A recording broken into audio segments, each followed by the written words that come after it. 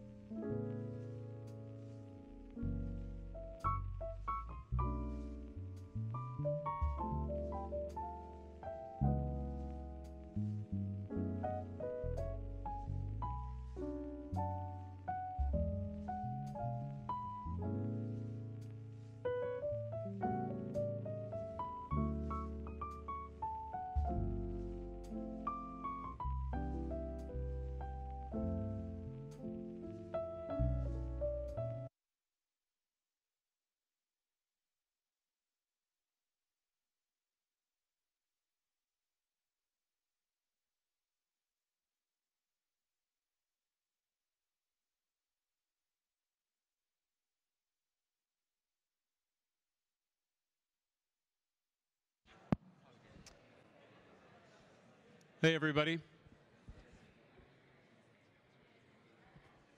Welcome, welcome. Thank you for being a part of what I hope will be an amazing discussion this afternoon. We do a lot of these at SG Innovate. We have 2 or 3 of these deep tech community events a week, each and every week. But this one I've been looking forward to for a while. Partly because I'm very interested intellectually in this topic, this concept of what is the role of artificial intelligence in the future of health. And so I think it's an amazing opportunity for us today to explore that together. And thank you, because many of you represent different parts of the ecosystem. We have academics, we have entrepreneurs, we have people interested in investing, we have corporates. And for me personally, it's a great honor, and I hope my ambassadorial and high commissioner friends will forgive me for not having the formalities of each being very formally introduced. So what I will do is, with your forgiveness and permission, I'll say, Excellencies, it's very nice of you to be here. And I think it's an amazing opportunity for us to have 4 ambassadors and high commissioners represented today. And of course, the pressure is even greater on me personally because one of my board members is here as well, so I'm very excited to have this opportunity to share with you. I think this concept of, is AI inevitable? Do we embrace it? Do we fear it? We know that it's something that we have to confront because the imperfect allocation of medical resources and an aging population mean that we have to continue to think about new things. I hope that we will be able to explore this concept that AI is made better when it's used, that AI requires good data, but somehow this intersection of more data and the privacy of each individual seems to be a tension that we have to continuously confront, and I hope we can. We've traded data for convenience, but somehow when it comes to healthcare, everybody has a quite different view. I think we can explore that. And so like everything at SG Innovate, we don't seek to get to a perspective of this is right and this is not right. It's simply the quality of the discussion, the quality of the debate. It's the quality of the thinking that we seek to put momentum to, not so much to get to a this is the way that we would like you to think, but we would like to simply be engaged. So what I'm going to do is, before we get kicked off, and in which case I'll invite Professor Chuan to give his opening remarks. But what I will do first, in the great tradition of SG Innovate, is to ask us to take a you were here and you were a part of it moment for us. And so I'm going to invite my teammate to take the picture. For those that have been here, you know how the drill goes. We're all going to jump up. We're going to do some sort of I'm happy to be here, which I hope you are. And we will then share this on social media along with 2 or 3 of the learning points that we tease out. So what I'm going to do is invite my friend Chuan, and please, everybody, if you could jump up and we'll take a picture.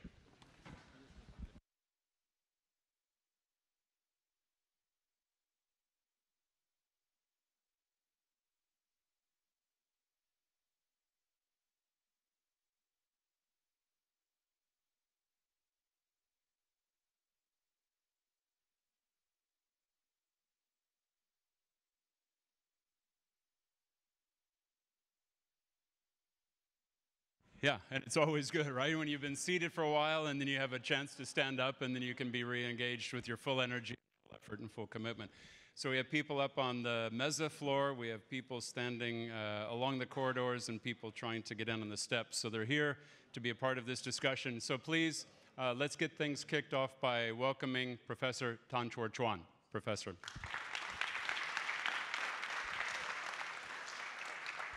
Good afternoon, and thank you, Steve, for inviting me. This is my first time here, and it's a great event. I don't feel that much pressure, really, Steve, although you keep telling me that you're very glad to have 4 excellencies here with us. I see many real experts in AI and in healthcare in the audience, so please let us consider this more a dialogue, because I'm not sure I'll be able to tell you anything that you don't already know. I thought I'll start by saying, of course, when we think about AI, we often start with this sort of a news, typically some AI system beating some human at some task, right? In this case, I just picked this off the net. It's AI system beating radiologists at predicting cancer risks from X-rays. And indeed, there are many applications where AI could potentially help to change the delivery of healthcare very substantially. And last year, I had to give a talk on this topic, and I decided to try and classify it in terms of 3 AI angels, right? Because those of us who are involved in the healthcare system know how difficult it is. Some of my friends say it takes miracles to get things done. So if you need miracles, maybe some angels would help. So the first angel is admin angel. There's a lot of inefficiencies in the administration of healthcare. And you could imagine situations where AI could help ease the administrative burden in the healthcare system. Then there's the insights angels, which really pull together information in ways that enhances the abilities of doctors and care teams to do their job better. And then there's something I would call the keeping well angel, about empowering individuals and populations to stay healthy.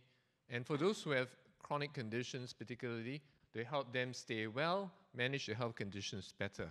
So there are no doubt many areas where AI can actually help provide transformative impact in the healthcare system. So if we look at Insights Angel, for example, it could do things like increase diagnostic accuracy, and the example most commonly read about is imaging. And it can also provide clinical decision support, essentially helping to deal with the huge amounts of data which is being generated today, to help extract insights from these data and present it in ways that care teams can use to act more effectively and efficiently. So medical imaging is the area where most of this activity is going on. If you can see this chart, you won't be able to read the legend, but the big blue segment is really the amount of work being done in diagnostic imaging. And in fact, diagnostic imaging is a place where a lot of this is being done because there are huge amounts of data which are more readily annotated and where it is more amenable to machine learning. And these types of medical imaging tools are anticipated to be able to change substantially the workflows in radiology. And most people think that it would not be a case of AI replacing humans, but humans and AI working together in order to deliver better outcomes. In Singapore, some of you may know that we have also launched through AI.SG, which is a National Research Foundation funded program, a grand challenge in health. And the challenge there, which has been posted last year to the research and clinical community, was to develop, test, and to validate AI solutions that can significantly reduce the onset and progression of complications in patients with diabetes, high blood pressure, and high lipids. And so how might this be done? 3 teams have been selected, and they have started their work already. They could use AI to identify patient groups who are at higher risk so that more targeted interventions could be focused on them. They could help provide clinical decision support for clinical teams. Some of them are looking at how to empower patients to do self-management. You know that if you have a disease like diabetes, you have to make many lifestyle changes and modifications. How can this be done better? And then some of them are focusing on how you can help individuals sustain health behavior change, which is very difficult. So AI.SG's program has started, and over the next 3 or 4 years, we hope that they will yield results which would be applicable in a wider healthcare system. So I think all this are things which I'm sure you're familiar with. I thought I'll spend a couple of minutes talking about this particular issue, which I think is particularly important, which is how do we take this very promising technology and actually deploy it at scale, right? So it's how do you move from pilots, promising applications, to deployment at some scale? And I think there are many factors that obviously need to be considered. In the interest of time, I'll just focus on 3 of them. The first is really trust and buy-in, because these are new technologies. We are dealing with individuals with health problems. The medical system is one which is conservative. And so we need really the trust of patients and the public, and we need the buy-in of health professionals in order for this to be deployed at scale. I was not able really to find a lot of data on the issue of public trust, but in 2018, this private company did a survey of about 800 patients from Europe and the US in 3 disease areas and asked them a whole bunch of questions about the application of AI in their care. And I just summarized a few highlights here. So the first, which is reassuring for physicians like me and some of those of you in the room, the patients do not want doctors to be replaced by AI. They prefer AI to be helping their human physicians. So this is reassuring for all of you who have kids in medical school. Now, they actually quite welcome virtual nurses because they can get 24/7 types of responses to inquiries. And if asked about AI in general, not just in health, what people worry about are job losses, but cybersecurity and data privacy are very important considerations.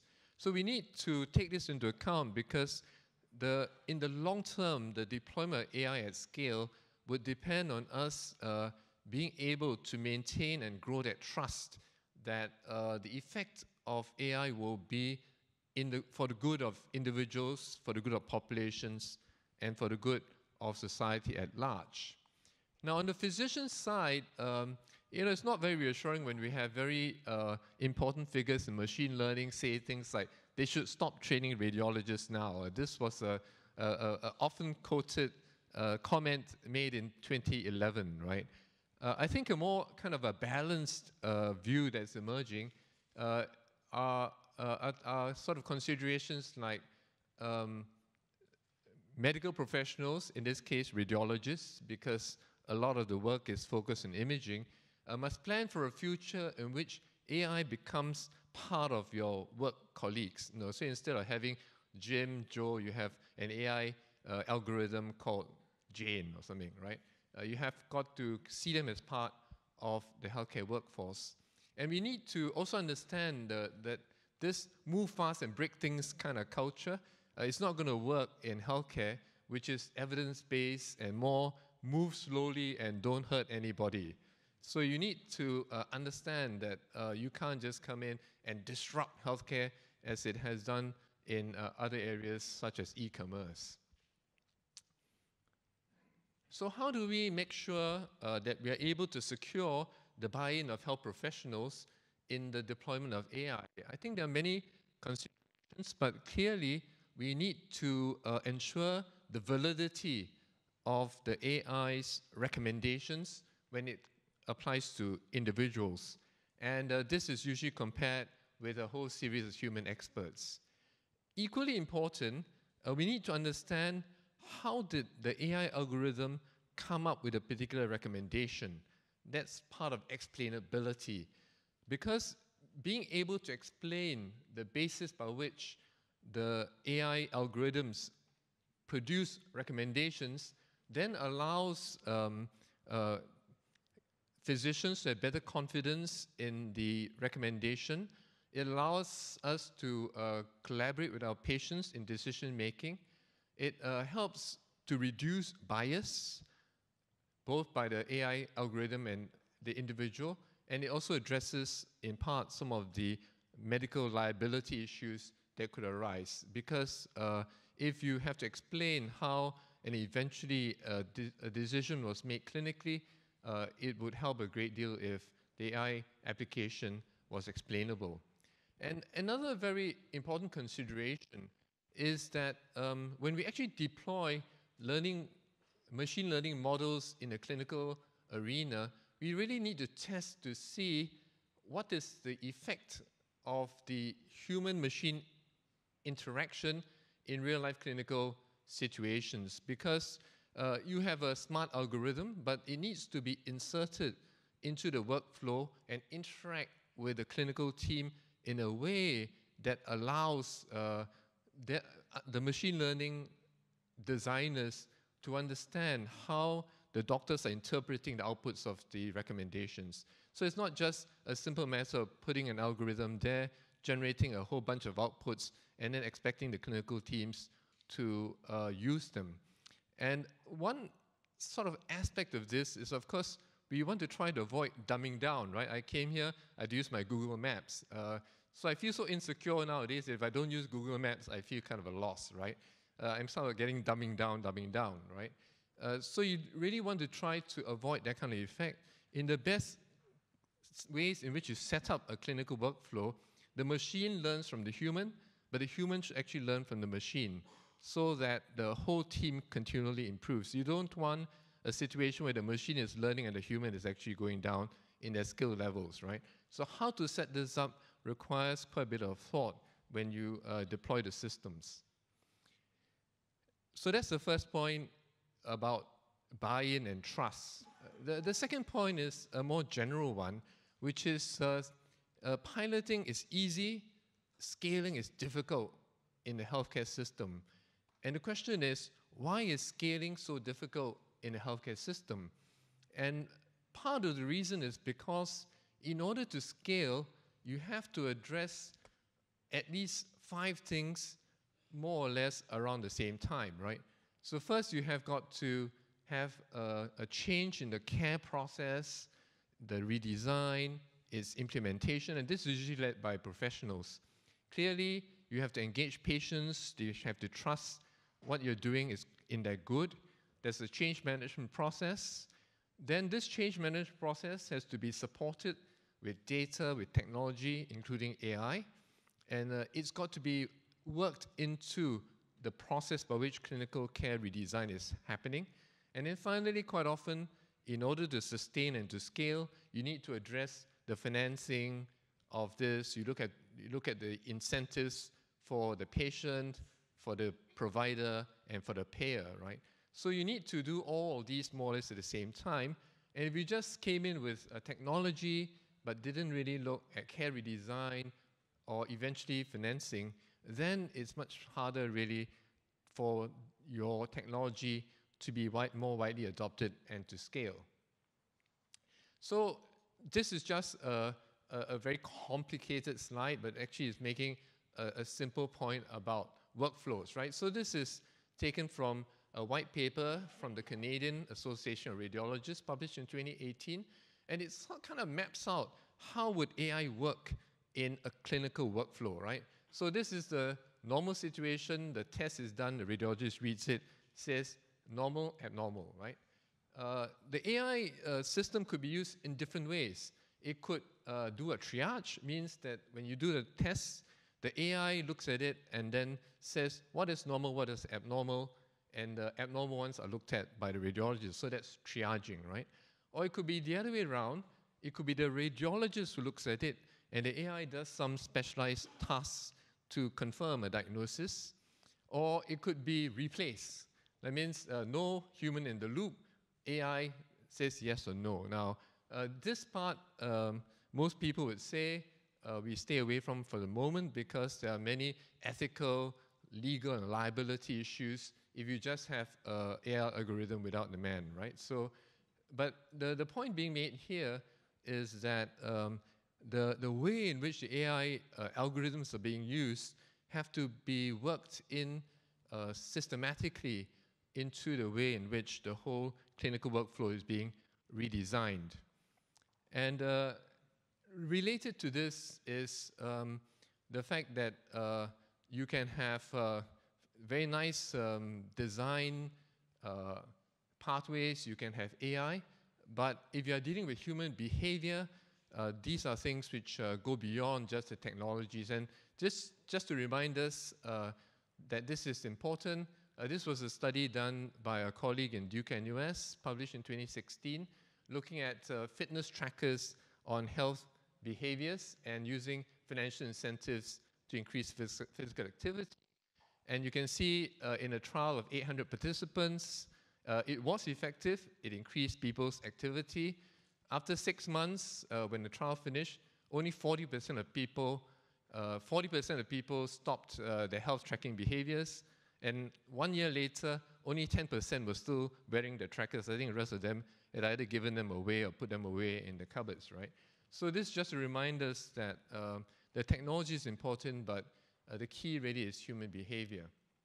And the final point I'll just make, and I'm sure we're going to talk more about this, so I would just not spend a lot of time on this, is data issues. And the two really critical ones are data quality. And I took this from a paper written by one of my colleagues, which was published in Lancet this year. Healthcare data are notorious, I thought he chose the words well, for being voluminous, lots of it, messy, especially doctors' handwriting, and complex. And for these data to become useful, they have to be mapped, pre-processed, before they can be used to train machine learning methods. And so this is a very important point, which, if you like, we could talk more about later. And then, of course, as Steve mentioned, data privacy and security are absolutely critical. So with that as a sort of a thumbnail survey of the territory, I'd like to just start by saying that there are many issues that are really critical to address if you want to bring the promise of AI into deployment, and some of these things are listed here. So with that, I thank you once again, and I look forward to your comments and insights. Thank you.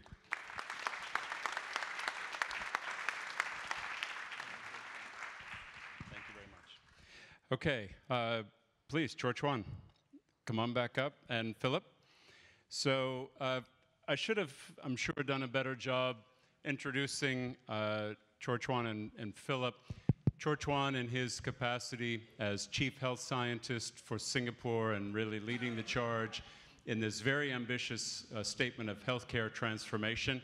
And of course, Philip as what we call a clinician innovator, both a practicing clinician, but also the founder of one of the, I would say, more mature medtech startups from Singapore. So we have a great perspective of both being clinicians, also from an academic perspective, also from an entrepreneurial perspective. So we're using Slido today for those that already use Slido, where we have the original technology called Raise Your Hand, and we'll bring you a microphone. And so I have some questions, but importantly, this is an opportunity for any of you to engage, because I can ask questions all day long and they may not be those that are on your mind. So please make sure that you're also taking the opportunity to ask your own questions. I'm going to jump in while you're thinking of some of your questions. So, Chuan, we had Li Kai-Fu with us, who's obviously an evangelist for artificial intelligence. And Kai-Fu was talking about quantity of information, but of course we assume basically that it is accurate to start. Let's assume that we don't have bad information. So the idea of more information is important. You touched on the fact that move fast and break things doesn't work in medicine. But when we think about sometimes using technology as, frankly, one of the only paths to improving it, automobiles, whenever there was an accident, somebody said, let's put in a safety belt, let's put in anti-lock brakes, let's put in airbags, which we learned through difficult lessons. Can we extrapolate a bit and take a look? Is there a path to faster iteration and innovation in medicine, even accepting that the consequences for getting it wrong are real? I think so. It's difficult because one of the issues here is we are in the healthcare system, of course, is dealing with people's lives and diseases, and therefore, I think appropriately, we have to ensure that the things that we do keep that uppermost in our minds, because in the end, we're trying to deliver benefits to individuals. Having said that, I think there's a lot of scope for research, and we have to be clear about research, how it's applied. There are sandboxes in which we can test and validate some of these concepts, but when it comes out to actual application in real-life patients, like everything else, whether it's a device, a drug, or a new clinical approach, we need really the evidence of efficacy and safety. So how can we speed things up? I think really having much better quality data sources would be a really important thing. And having said that, I want to underscore this is easy to say, it's hard to do. What everybody is really looking for is data which is crosses several domains, right? So the ideal kind of data that you like to it's just when you cover the wireless at the bottom, that's the... right. The ideal set of things would be if you're able to combine clinical data with behavioral data, with genetic data in a de-identified and secure manner, and draw insights which are relevant to patients. So that's really very important. But it's not a trivial task to prepare data to a form that is really suitable for machine learning. And it might take me a couple of minutes to explain this, but I don't know whether you want me to do that, or whether you want to focus on other aspects. Well, Yeah. let's come back to the practical side. Yes, please explain, because we're all here to listen and learn. I think one of the realities is to get the right quantity of image, for example, the annotation and the quality of the annotation. So one argument is country X may have a lot of information, but the annotation is less quality than country Z, which has less data but better annotated, which is better to build AI. We would think of better annotation.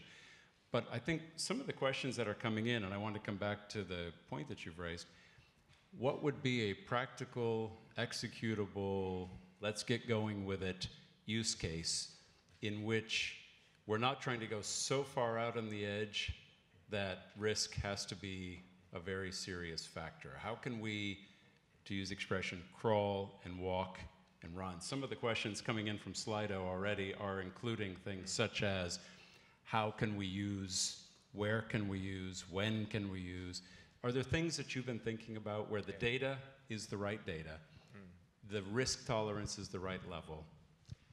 So I think that's the reason why imaging is really the one that is most focused on now, because there's a great deal of data.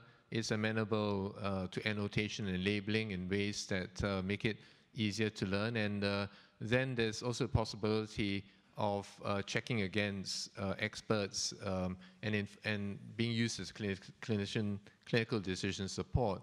So how do we actually do this? Maybe it might be best for me to illustrate with an example. An example I want to use is the use of AI to screen retinal photographs of patients with diabetes. So as you all know, patients with diabetes would go for a retinal examination every year. Typically, there's a retinal photograph, and it used to be looked at by doctors in polyclinics, in eye centers, and so on. About 4 or 5 years ago, some faculty from NUS worked with those from the eye center to develop an AI algorithm that would spot abnormalities, and they created training sets in which they then used to train the AI algorithms. Then in terms of deployment, it was first deployed in a polyclinic where it was used in parallel with human readers. And right now, it's now going to the national reading centers for retinal photographs, where it's again being used in parallel. So images are generated, they go to 2 sets of human readers on one arm, and they go through the AI machine on the other arm, and then the results are being compared. And eventually, the mode of deployment which is contemplated is that there are 2 sets of human readers normally. One screens and then one confirms. And the thinking is that the AI algorithm will then replace the first set of human readers. So to do that, the AI algorithm is set to be sensitive, not to miss possible cases. So it's not meant to be specific that pick up cases definitively. It's meant to be sensitive because its role in the clinical workflow is to screen for possible abnormalities. So it screens for things and it generates a certain number of false positives, but then it reduces the workload for the second set of human readers by about 40 to 50%.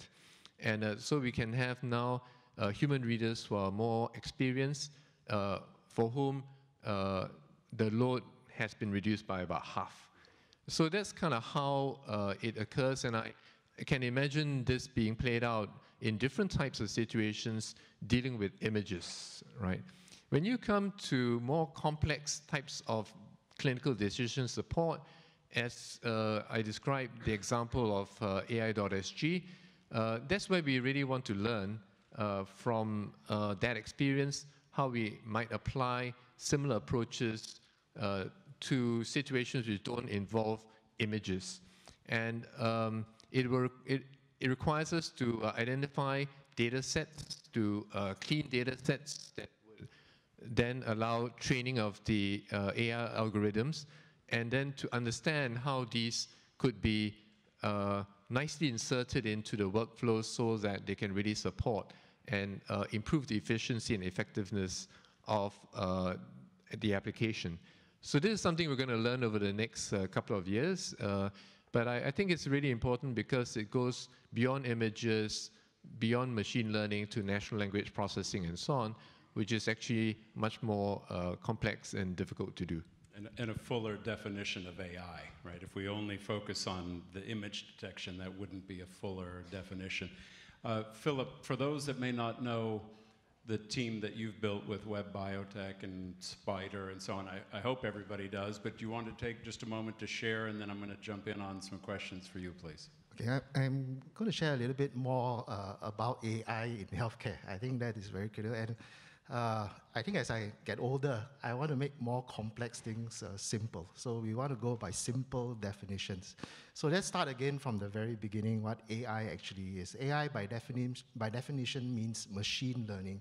It means the machine is learning something to give you something else, okay? As opposed to an algorithm. Algorithm is very simple. So you learn in maths, right? 1 + 1 = 2. But by definition, AI means that, you know, in cases where 1 + 1 is not equals to 2, it has to pick up that and explain to you why 1 + 1 is not equal to 2. So machine learning or AI is not such a simple thing to quantify and quantitate in medical care. And the reason is this. As doctors, you know, we have other things we are learning to help patients, which is the main outcome. So compassion, empathy, care, these type of words are, you know, you can't tell a computer to care for a person more than another person, for example. But in the case of healthcare, you know, we have other conditions, social background and so on, where these things are taken into account before you can make a clinical decision to help the patient. So there is a difficulty, I think, for most people to understand when they put a process or solution into the healthcare facility, what AI is actually doing in that system. So I think it's very important, as Prof mentioned, to really put a definition to what that AI process is doing to the whole solution. Now in radiology, this is actually quite simple. If you think of it, radiology, or in case of your photograph for the eye, these are what we call snapshot information, and typically from one source. So either from a CT scanner, X-ray machine, or in this case, an eye scanner that looks at the eye photographs, right? So the information coming into the AI is fixed, right? There's no variable to that information. It's black and white, it's in dots, or as Prof put it up, it's very well mapped out. So in this case, I think this is where the effect of AI has the best benefit. So AI has applications because it can scale very quickly if you have that massive load of accurate data coming in. But again, it's very hard for us to judge, okay, what is accurate data. So this typically has to go through a medical regulatory authority, so they can say, you know, the data is coming from a class 2 device, this is accurate, the sensitivity is beyond 90 to 95%, therefore we can use that data, okay?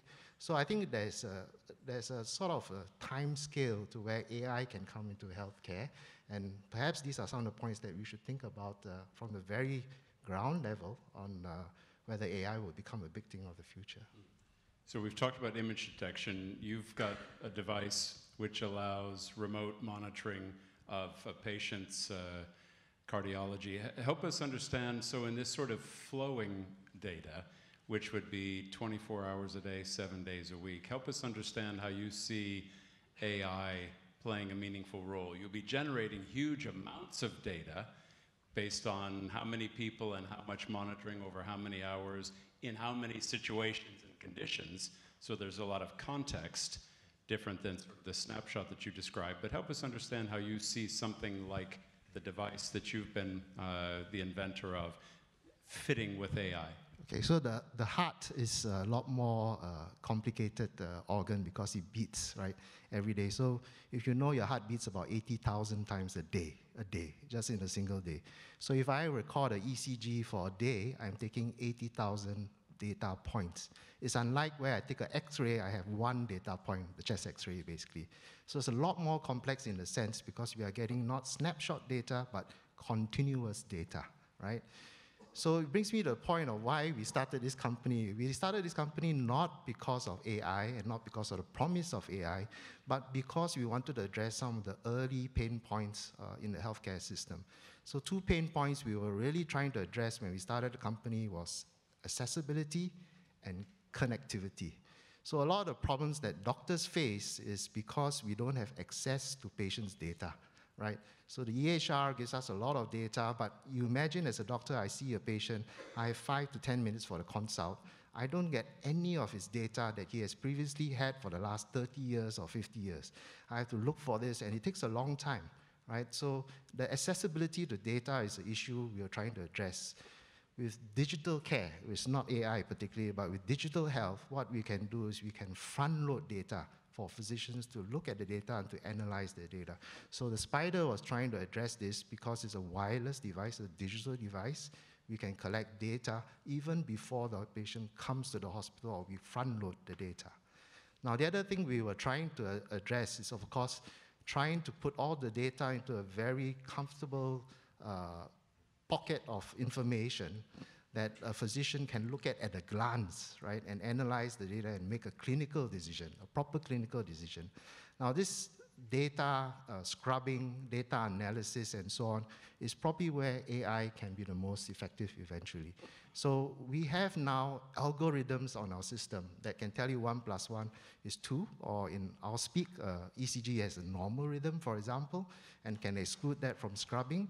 And in the future, obviously, we hope that if AI comes into place, the data can be made more meaningful by speeding up the scrubbing process, which is a lot of it is done manually, and this is where I think the AI promise will be there in the future. So the cool thing is you are, perhaps without intending at that beginning of the journey, you are now gathering huge amounts of what could be very interesting predictive insights in addition to sort of the monitoring and so on. Now, I'm getting too many upvotes to ignore the question for long. I always like to sort of bounce around, but one of the questions is, what specifically is Singapore doing to open health data from the public sector to allow researchers and entrepreneurs to try and pursue innovations? This is a question that I also ask a great deal because I also come from a research background, and I would say that we are really working on it. The balance here that we're trying to strike is maintaining the long-term trust of the public because we are in this for long haul, and breaches, missteps undermine that trust and would take us back a long way. So we need to do so. I think within the Ministry of Health, there are several streams of work really right now that are just getting the data organized in ways that make them more interoperable to allow them to be analyzed by different groups, initially within the ministry. And then I think we would also need to set up the mechanisms by which that data, the identified forms, can be more readily shared with researchers who are not involved in the care delivery journey. So I would say I'm aware of the issues. also coming from a research background, we would be focusing, I think, initially on looking at bringing together data that actually could contribute to improvement in healthcare. So like AI.SG and so on, I mean, there is the potential for a clinical payback, and then setting in place infrastructure, the governance, the rules to allow safe data sharing. All right.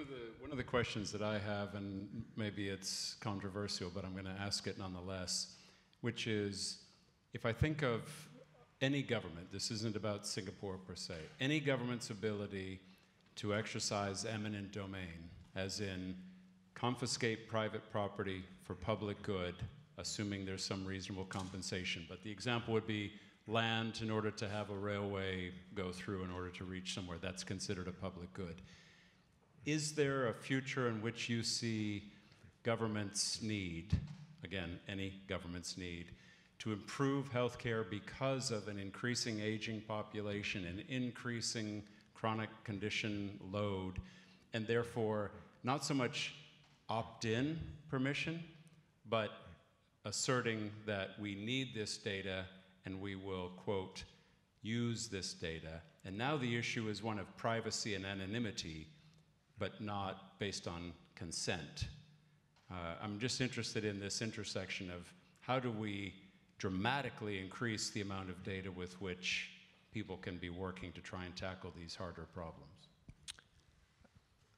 I think if it is, say, within a health delivery mode where we are actually bringing together data in order to serve patients better, that's already occurring in all health systems.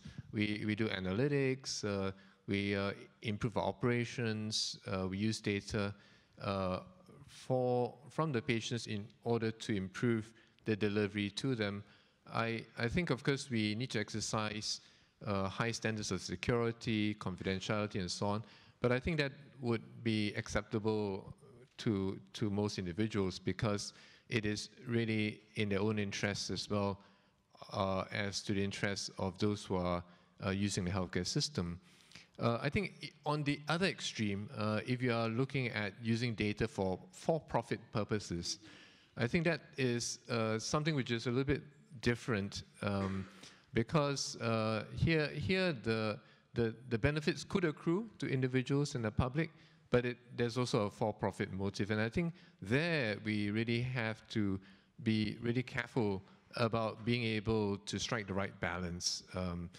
Also, there is this concern about even if you use de-identified data, anonymized data, if enough of the data is out there, can it really be really de-identified? I think we have to examine this further to see really what are the ways in which we can preserve real anonymity of the data once we put it out there. And I think right now we don't really have, in my view, the most ideal solutions. So we need to kind of strike that balance because, as I said, we are really into this for the long term. And if you think back on other innovations, cloning, genetic engineering, genetically modified foods, they provide examples of where when you try to rush this process, you could actually set the whole field back in some cases by years or decades. So I think being really sensitive to this and engaging the public on this so that there's a proper balance of perceived benefits and limitation of risks, I think is really important. Let me go out. I've got other questions, but I want to make sure that I keep the promise. Are there questions that anybody in the audience has that you'd like to ask of the two leaders, please? Jean-Luc? Yeah. Do we have a mic? Here. Thank you. Thanks, Philip. The implication for AI and the bigger problem of rising cost of healthcare, do you see a time where we will have a funding mechanism backed up by data out of AI, machine learning, where we'll indeed be able to change patients' behavior. Because as long as you know, as long as the patient's behavior doesn't change and there's no incentive, even though here in Singapore we are providing some incentives, but if there are no incentives for that, then nothing really changes. So that's an important question, which is really about, in a sense, value-based healthcare, if I understand the question correctly. So how could the application of AI improve outcomes while reducing costs? How can it allow us to do a better job? I think there could be some potential ways. The first is we all put a great deal of emphasis on prevention, but the heart of prevention of behavioral lifestyles, which contribute to more than 40% of the excess mortality, is really sustained behavior change. And so some of the things that are being investigated is the use of AI and engagement methods to help individuals sustain positive health behavior changes that would then lead to prevention of diseases more effectively and reductions in the burden of chronic disease. So that could be one really important area where AI and other technologies could help. The second area could be really in better targeting to segment patients more appropriately. And if we have 100,000 diabetic patients and we manage them all in the same way, there could be quite a number of patients who could be managed maybe more simply, more self-management, and there are some who actually need much more intensive management. And so the ability for us to segment patients much more precisely and then to be able to tailor the amount of healthcare delivery which is appropriate for these individuals would then allow us potentially to be more productive and be able to be more effective in distributing resources. So this and other ways might be the ways in which we could really intervene using AI at a population health level to try to improve the effectiveness of health outcomes while managing costs and also the demands on the professional manpower. Hey, Philip, I always love asking the idea about personal medicine and so on. So do you see, as a clinician, do you see a future in which N equals 1, you know, everybody has medicine for them based on, let's call it genomic sequencing, based on epigenetics? Is there a future of N equals 1? Or do we basically strive for sort of stratification, which is you're not like everybody else, but you're like these other 10,000 people? What's your vision of the future of medicine? And therefore, by extension, how would AI play a role in providing that to you? That's a very loaded question there. So, but I think there are two, if you look at it in two ways, and I see that in myself as well, you know, as I age and I enter into a system where I'm looking at someone to look after me and so on, but then decide that, you know, probably the system cannot look after me, I have to look after myself. So I think the motivation and the challenges are really changing. But maybe a point first about what is population data and what is individual or personal data. So population data is something that we take as a whole, can be easily anonymized and can be shared. This is the big data that you look at. For example, you want to look at the incidence of atrial fib in the population of 65, you can quickly do that and find out. And perhaps then it focuses you on that population age where you can go in and do a lot more preventive programs to prevent the patient from getting stroke, for example. Now, in terms of the individual, this is really the challenge because you can see the motivation, as in Prof pointed out, after a period of a year, everybody gives up and doesn't want to look after their own activity and so on. But I think there is something that we can learn here from the gamers. So I keep asking myself, my son is 12 years old and he's going to do his PSLE, but he's very addicted to this game and he keeps wanting to play it and not think about his homework and so on. So I'm wondering what is the addiction for him to play a game, right, to keep him going. So the addiction is to become better, right? So he wants to become better at a game, have better outcomes. So we can apply that same thinking to the individual. I think that will help the individual have his own journey towards having better health outcomes. Now, the other important thing about healthcare costs, right? healthcare costs start to rise tremendously as soon as you step into a hospital. Now, everything outside the hospital is much less expensive. So if you go in the hospital, for example, you see a consultant, it's $150 to see a consultant, right? But you see a GP or you go to the polyclinic, it's 1/10 the price to see a GP or a polyclinic doctor. So costs are very expensive when you go into a hospital setting. So any data that helps you to improve yourself or prevent yourself from getting into a hospital, I think is going to be a very important motivation for that person, okay, to use whatever tool that person is going to use.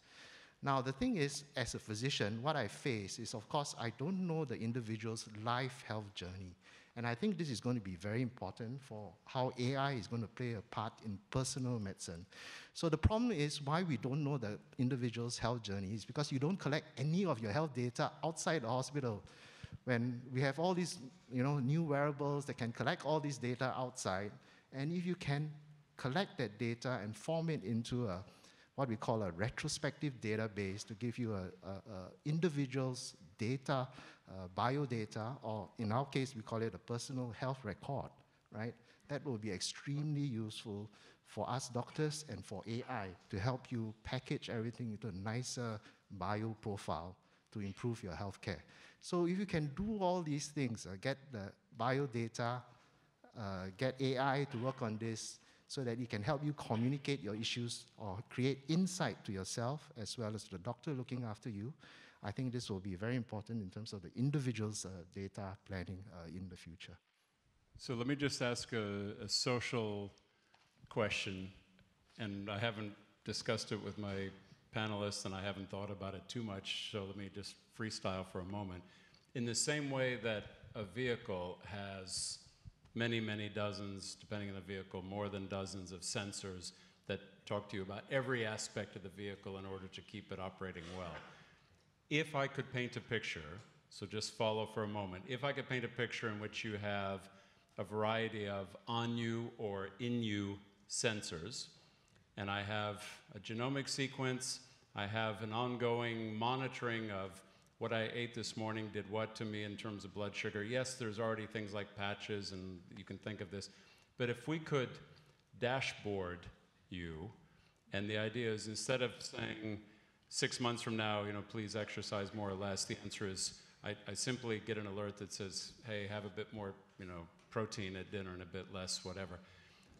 Is this something that would be considered exciting, amazing in terms of giving you minor course corrections versus these sort of big, change your lifestyle? I personally am biased in favor of give me more so that I can make more informed decisions. But I know in some of these settings, people say, hey, no news is good news. So if we could have the fully dashboarded human so that when I go see Philip next time, he's got every single thing that I've been thinking about to give me the best care possible. How many people would be interested in that capability, as in the fully dashboarded human? See, so 15%? 20%? Yeah, I call that a digital persona, right? So it's like an avatar, your health avatar, right? So for a physician to be able to see everything in a summary is much easier for us. So if you have that all in a summary, genetic data, vital signs, outcome data, your management of diabetes over the last 5 months or 6 months, I think it makes a physician's key decisions much more accurate and much more effective. I just also have a slightly different perspective. And so first, I think for those of us who like to be fully dashboarded, and if there are technologies that can do that, then I think it's great because the more you can self-manage, the more you can understand and do better, that's great. But it's also very important at population health level that we are as inclusive as we can be. Because if you look at the population level, quite often it's maybe 15–20% of individuals that end up with many of the medical issues that need to go to hospitals, they end up consuming a lot of healthcare and creating costs. And we need to ensure that as we roll out new ways of doing things, that we don't create new types of digital divides, that we have to think about how best we can deploy technologies in ways that actually can help the greatest number of individuals. And this might not be possible, and so you could take a system-level view of this. In, say, hypothetically, you could see those who are able, willing, keen to self-manage. We should empower them, and maybe that will release resources that then allow us to engage the difficult to reach, the people who are not as well educated, people who are not keen on technology, and also help them to then be able to improve their own health.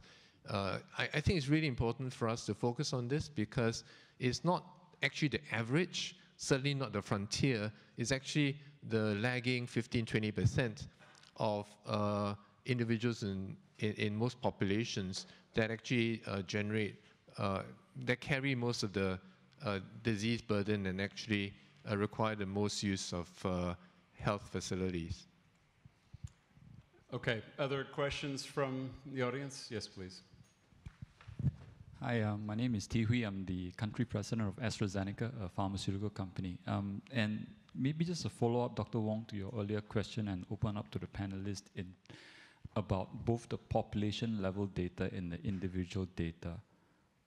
Who owns the data, number one? And number two is, to what extent can we share the data? And I think the context of the question is, if I'm as an individual, given the healthcare system in the world, if I have a cough and cold, I go to a GP, but if I have more chronic diseases, I may go to a hospital.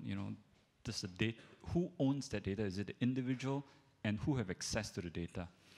Second point is really more upstream from a research point of view. We recently just joined the National Precision Medicine, and we have a number of studies with SyncCloud on registries as well. And there's some specific challenges in terms of where you can store the data outside of Singapore, and we're getting a little bit of roadblock at that macro level. So just comments on who owns the data and how can we share data. Thank you.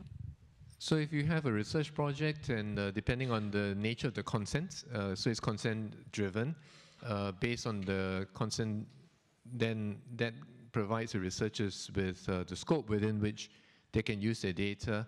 And typically the researchers steward the data, but those who receive public funding, actually the data then goes into public databases that can be shared more generally within the scope of the consent, right? For those who attend medical facilities, then it's largely operating on deemed consent, that you're entering a medical facility, and therefore within the health system we'll do what we need to do in order to deliver safe and good care to you, and that requires also a fair amount of data sharing and so on. Now, the uncertainty, of course, is to what extent does this extend into using that data for research, particularly if it's for for-profit types of reasons. I think that's an area really where it would be easiest if it were also on the basis of consented permission in order to proceed on that. And I think these are some of the areas which I would say are not fully settled, and for which really we need engagement with the general public in order to reach a situation where we can strike the right balance. Okay, what I'm going to do is I'm going to ask Philip a question, I'm going to go to the audience for a question, and I want to make sure I leave time for us to also have networking, because that's always one of the key parts of these evenings. Philip, one of the questions, and it's gotten a lot of upvotes, so I'm going to put you on the spot. It says, are there examples, or in this particular case, an example, of a successful AI medical device startup? I don't know how we want to use the expression AI, so I'm going to just, let's sort of, for the moment, medical device that might utilize aspects of AI, because I don't know how you'd have AI medical device. But AI-enabled or AI spin-down from a medical device, born in Singapore, now in multiple countries. And if you want to invoke the company you're building, please feel free. because you're in many different countries now. So do you want to share a little bit? And let me broaden the question also. Can Singapore be a builder of globally relevant, at a minimum, multi-continent relevant medical technology devices? There's a lot of questions actually. So maybe let me start. One you feel let me start from the beginning. So medical device is, of course, is very commonplace. We've been using medical device for a long time, and Singapore, in that respect, has built many medical device companies. So one of the device companies, which I think is well known, is Biosensors International, that makes a stent, and we use that stent very often in clinical patients. It's a class 3 medical device which has a high risk profile, and they've managed to develop the company over 20 years, and it's a listed company and is doing pretty well as a company. So there are multiple device companies ranging from small to big and so on. The other concept is, of course, AI. Now, AI in clinical practice, to be honest, is a real challenge now. So if you look at any product that is going into healthcare, there are many, many phases of which can be challenging in many areas. So AI, for example, it's easy to prove a concept, it's easy to do early development and so on. But one real key barrier of any medical product is always the clinical acceptance followed by the implementation. Now, these are key, right? And as Prof pointed out in his slide of the 5 sort of key hurdles, right? That process is actually a very big challenge. In Singapore, it's very tough, right? Even though we have got very good ground base for human capital, developmental platforms, and so on, it's tough because there is a challenge getting your product into a hospital. So instead of saying, is there any Singapore company that has made it medically? I would ask, is there any Singapore company that has made a medical device that has got into a local institution? I can tell you, I can't even name 3, you know. So it's hard to be a prophet in your own country, right? So that is a challenge.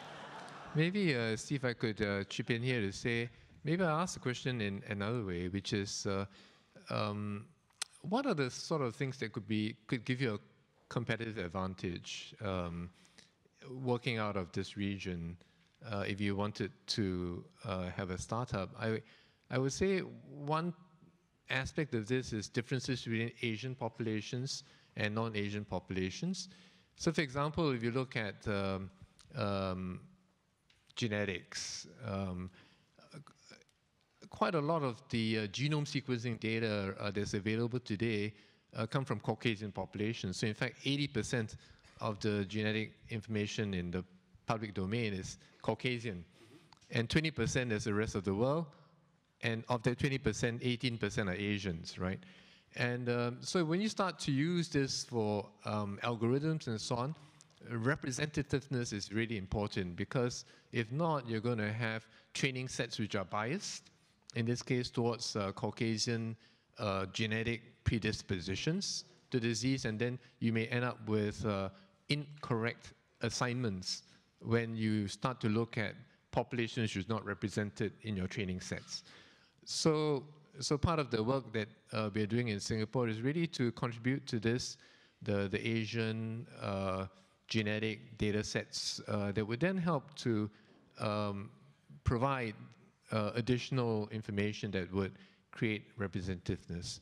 The second thing I think is not really the technology, but the way it's going to be used in clinical practice. And so one thing I would suggest is working very closely with clinicians, the right clinicians. And I think the best people are combinations where the technology people know about the clinical domain, and you're working with clinicians who know enough about the technologies and AI. And my own personal experience in trying to do matchmaking has been that the most successful matchmakes have been when we've been able to find individuals who can bridge between the two domains, the technology and the health domain, and then you're able really to design technologies that meet real clinical needs and can be adapted in a way that addresses real clinical issues, right? And the final point, it's not just for medical devices, as Philip will be able to say more. It's not really about whether it works, but whether it can actually add value, whether it can replace workflows, become more efficient, save costs. Because everybody is trying to become not just a device, but the standard of care, right? So the question is, how do you become a standard of care? I think the clinical interface and the business aspects of the device would also be really important. So the proverbial so what question. I've created this thing, invented this thing, and the answer is so what if we cannot articulate what it improves, makes better, accelerates. Last question from the audience, please. Yes, please, if you don't mind. Oh, I guess we have a microphone. Hello. I'd like to know what you think about decentralized model and governance in order to foster such AI-driven solution in the healthcare space. Decentralized model of governance. Decentralized model and the use of the blockchain to foster, the scale of this AI-driven solution and help to share anonymized data and protect our privacy. Well, my colleague, Robert Morris, who's here, will be able to tell you a lot more about blockchain. He's a real expert. I think those are tools, but the data sharing part of it, clearly goes beyond that. The more privacy-preserving tools, the better platforms that we have that allow data to be shared in de-identified, private, and secure ways, the better. But then you also need the kind of overarching governance structure that ensures access and safety. So to the extent that blockchain or other privacy-preserving techniques can help automate the de-identification and safe sharing, clearly that would be a great advance, but we still do need the governance, the processes, and the ethical and legal infrastructure to be able to do this properly. So it will be an important part of the solution, but by itself, it may not be sufficient to allow the kind of more widespread type of sharing that we discussed earlier. I think even more important than that is the data that you're going to get to enter into the system. So the data, the quality of the data you get from any source must be accurate enough so that your AI or your blockchain and other mechanisms can get to it and work on it effectively. Remember, garbage in, garbage out. So it's very critical that the sensors that you use or the input of the data that you put in be effective enough or be of high quality enough so that the data can be of use. Okay, so in the interest of time, because I always want to make sure that we have a chance to speak with each other and chat also in smaller groups. So here's some takeaways from me, which is always work at this intersection of domain and technology. So the partners, and there are some really amazing clinician innovators. As much as Philip's amazing, he'll join me in saying, and there are other amazing clinician innovators in Singapore. So finding those champions and working especially for the technologists in the room. Second is, it sounds like if we could solve anything when we have this discussion about AI, it's this concept of how do we deal with data in a meaningful way. We've talked about de-identification and privacy preserving. So the anxiety about sharing emanates from the fear of what if it's exposed and how do we ensure that it's not re-identified.